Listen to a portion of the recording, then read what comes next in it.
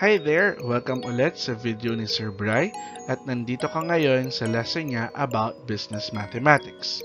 At ang pag-aaralan natin sa video na to ay tungkol naman sa Markdown. Ano nga ba yung Markdown?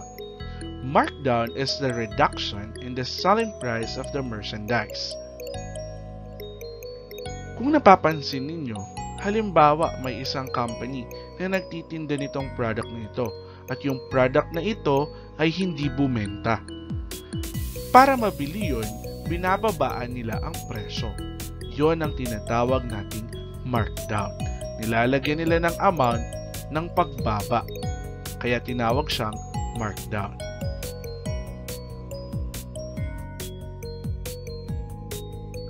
Paano nga ba malaman ang markdown amount ng isang item? Merong dalawang formula na pwedeng gamitin. Yung first formula, markdown is equal to current selling price minus new selling price. And the second one, kapag naman meron tayong markdown percentage na given, markdown is equal to the markdown percentage times current selling price.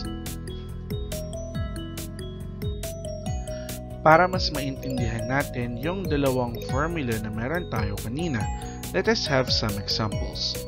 First example, how much markdown percentage was applied to a cell phone whose previous price is 21,300 pesos and is now sold for 18,300 pesos. So dito makikita kagad natin na ang hinahanap ay yung markdown percentage. At meron tayong current selling price at meron din tayong new selling price. Ilista natin lahat yan sa ating given. Given are CSP, which is our current selling price, na 21,300. And then hinahanap ang ating markdown percentage at ang ating markdown amount. Given din ang ating new selling price, which is 18,300 pesos. Since nakikita natin na meron tayong current selling price at meron tayong new selling price, we can use the first formula para mahanap natin yung markdown. Then, markdown amount is equal to current selling price minus new selling price.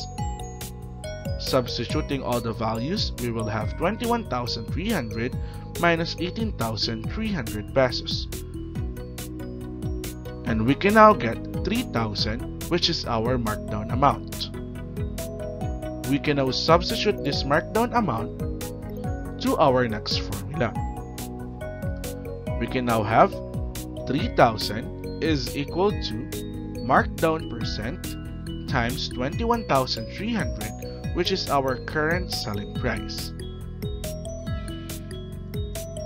Dividing both sides by 21,300 para ma-isolate natin si markdown percent, we can now get our markdown percentage. 3,000 divided by 21,300 is 14.08%, which is our markdown percentage. Problem solved.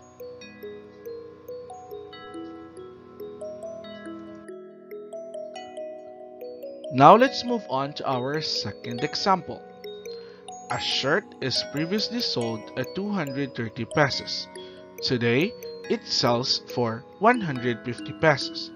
How much is the markdown percentage? So parang yung problem lang natin kanina.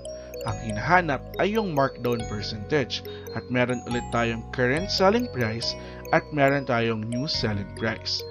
Lista lang natin yung given para hindi tayo malito.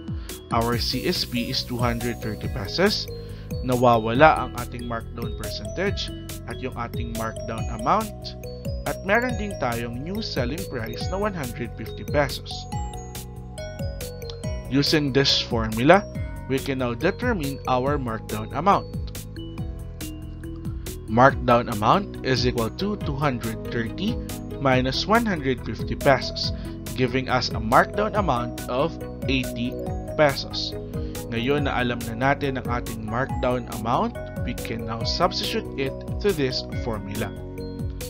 So, kapag sinubstitute natin yan, At yung ating current selling price, we can now have 80 is equal to MD% times 150. We can now divide both sides by 150 para ma-isolate natin yung markdown percent.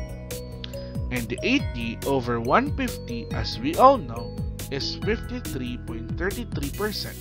And that is our markdown percentage. Problem solved.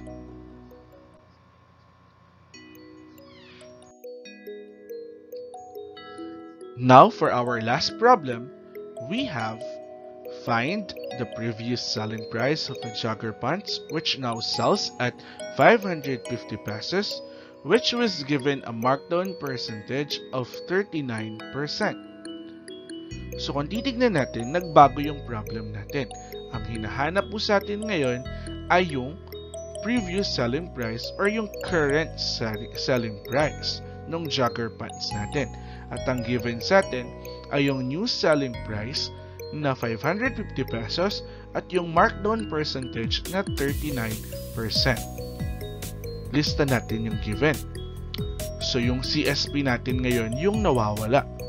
Pagkatapos, yung markdown percentage natin given na siya this time, which is 39%. Hinahanap din natin yung markdown amount. At yung ating new selling price ay given din. Yun yung 550 pesos. Upon looking at the two formula, we can now use our second formula since it contains markdown percentage. We can now have this, substituting all the values, we can say our markdown is equal to 0.39, that is our markdown percentage, and then CSP. Kung naaalala ninyo yung ginawa natin sa markup kanina, pinag-isa natin to para maging isang term. Magiging MD is equal to 0.39 CSP. Pagkatapos, saka natin siya isa-substitute dito sa susunod na formula. Substituting our markdown amount and our new selling price, we can now have 0.39 CSP is equal to CSP minus 550. Now, we can transpose CSP na sinabi ko nga nung mga nakaraan na ito ay isang variable or isang term na merong invisible 1. So, lilipat natin siya sa kabila. We can now have 0.39 CSP minus CSP.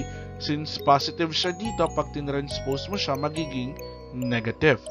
So, applying the necessary operations, we can now have 0.61 CSP is equal to 550.